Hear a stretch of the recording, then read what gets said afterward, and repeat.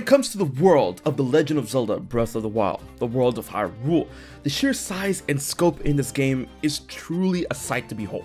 It's gigantic, one of the most ambitious open worlds I've ever played. And the best part about this world is that it's a giant playground. It rewards exploration and experimentation. It's massive, and I still enjoy exploring this world to this day. But of course, we all know that Breath of the Wild 2 is coming, a direct sequel to this massive open game. And while we've returned to the world of Hyrule before in Zelda games, we haven't returned to a land this massive. As we do know we're going back to this Hyrule. However, that can't be all there is to it, as this is a new game. How huge, how big is Breath of the Wild 2's Hyrule going to be compared to the first? What's up guys, HMK here once again, coming to you from the 5th dimension. This honestly one of the most exciting aspects of Breath of the Wild 2. I mean, other than Ganondorf returning, but the fact that we're going back to the same Hyrule. I want to see how it's going to be changing and what could be added to this. If you thought Breath of the Wild was huge, I feel the sheer scope of the second game might just make you want to lie down. With that being said, how about we get into it? Strap on in for the safety of hype, let's dive directly into the noise. When it comes to the sheer size of Hyrule in Breath of the Wild, I'm sure there's a bunch of people that are going to enjoy going back to this massive landscape. But of course, there comes the idea of they're just reusing the same Hyrule from Breath of the Wild. As big as it is, we've been here before, and this is a sequel. We need something new. Of course, there's the idea of how this world will be adapted between Breath of the Wild 1 and Breath of the Wild 2, especially if they decide to throw more malice or get rid of all the malice that we saw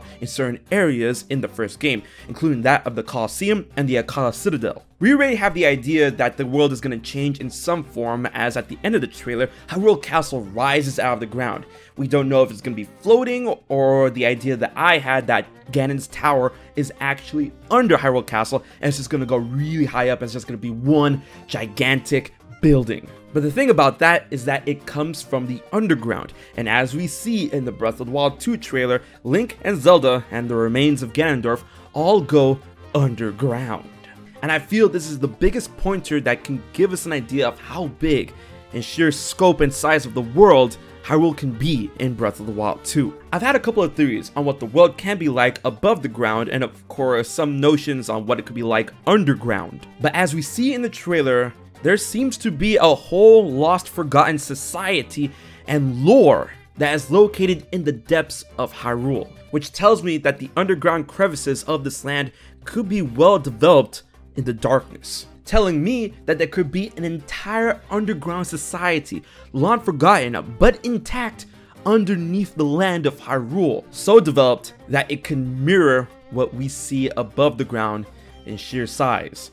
That's right, ladies and gentlemen, Breath of the Wild 2 could be ×2 the scope and land of Hyrule as we know it in the first game.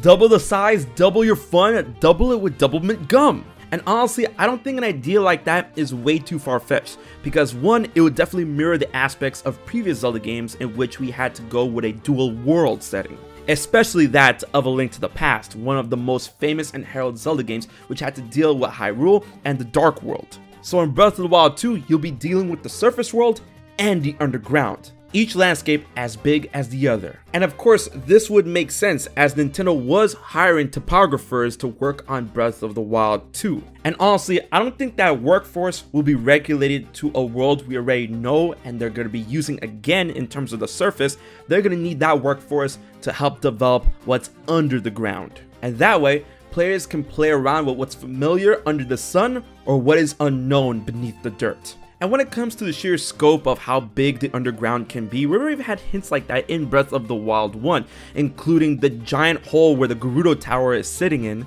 and of course the so-called bottomless pit located in the Yiga base. These could be potential access points to the underground area, and to give it a bit of duality when it comes to Hyrule, the overworld of Hyrule and the underground of Hyrule, is that in the overworld you can go anywhere you can see. It's not segregated or walled off. However, in the depths it's going to be a bit harder to traverse, so you might have to go down at certain access points all over Hyrule in order to get to certain areas in the underground, which could have decayed or broken away after so many years. And this way, exploring this massive underground underworld, we could learn more about the forgotten lore that relates to Ganondorf, the Sheikah, the royal family, and possibly even the Zonai, because we all see it, we all know it, that looks a lot like Zonai architecture underground.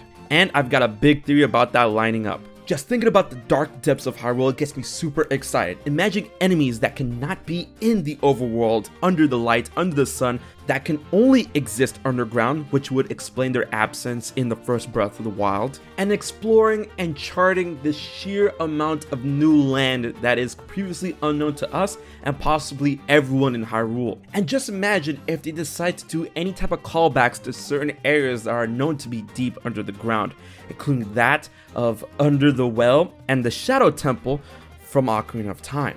Yo, how wild would it be if Bongo Bongo just shows up in Breath of the Wild 2? And if this is truly the case, then we have a massive game on our hands when Breath of the Wild 2 does release. And this way, it can give us a bigger, grander adventure on the overworld and the underground when it comes to discovering what is different above the ground and seeing all the new stuff we can discover for ourselves under it.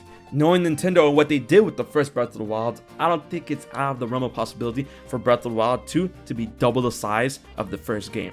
But let me know what you guys think in the comment section below. How big do you think the world of Breath of the Wild 2 is going to be? How big do you think the underground is going to be in general? Leave your thoughts in the comment section below. And once again, if you enjoyed this video, like, share, favorite, and most importantly, subscribe to HMK for more Zelda content every week. Big thanks to my Patreon supporters for making this video happen. If you want to find out how you can support HMK for just $1 a month, please check out my Patreon in the description box below. Alright guys, until the next video, this has been HMK from the 5th Dimension, and I'll check you guys later.